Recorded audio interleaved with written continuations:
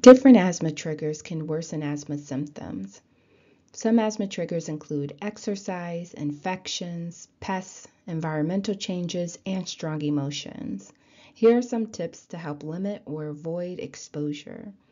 For exercise or other forms of physical activity, talk with your doctor about using a quick reliever medicine.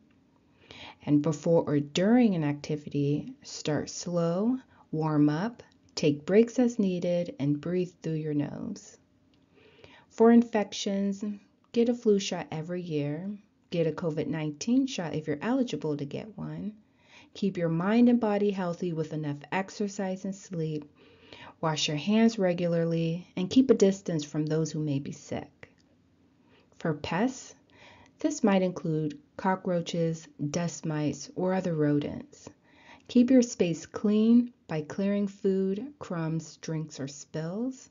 Store food in airtight containers.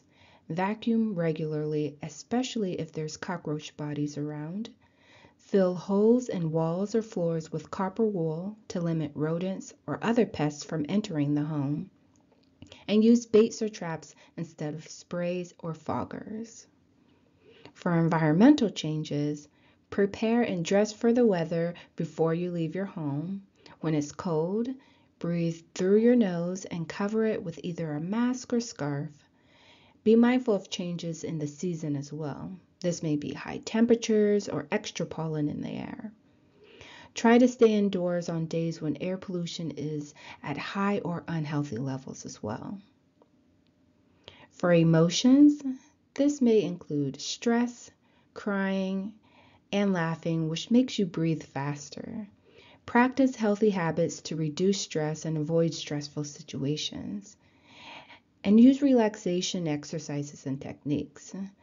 For example, keeping calm with slow belly breathing and relaxing your shoulders and neck muscles. A few other asthma triggers are tobacco use, cleaning products, and scented products. For tobacco use, make a plan to quit smoking, ask others not to smoke near you, use non-smoking areas in public spaces, and avoid homes or cars where people smoke when possible.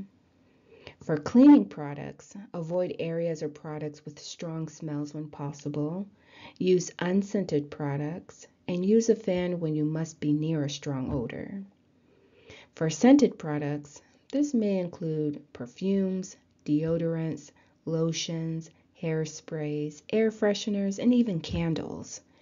Choose personal care products that are odor and fragrance free, and allow fresh air into your home as often as you can.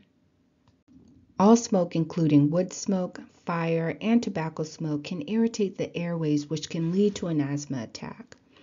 Particles from secondhand smoke may be left on clothing and furniture, and this can irritate the lungs of those with asthma.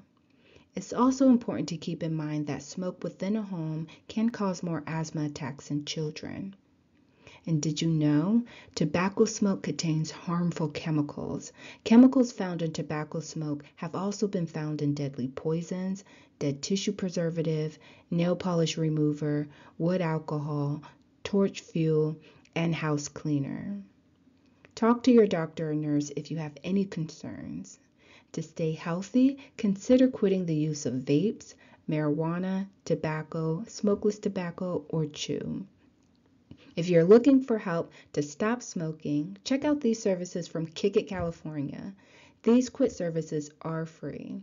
Give them a call to speak with a coach. You can also use the chat line or text quit smoking or quit vaping.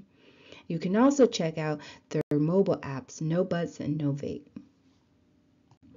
Here are a few ways Contra Costa Health Plan can help. Check out our health education website, which offers a wide range of topics, resources, and self-management tools. Just visit healthed.cchealth.org. Contra Costa Health Plan also offers a CalAIM asthma home remediation program. This program provides help and supplies to people who are dealing with asthma-related issues. You may get a home assessment and some minor fixes to help with asthma triggers in your home. You may get things like ventilation improvements in your home, air filters, dehumidifiers, and filtered vacuum cleaners. So what you can do is you can talk to your primary care provider, your case manager, or other healthcare professional about a referral. You or your caregiver can also call member services at 877-661-6230 under option 2. Member services are available Monday to Friday from 8 in the morning to 5 in the afternoon.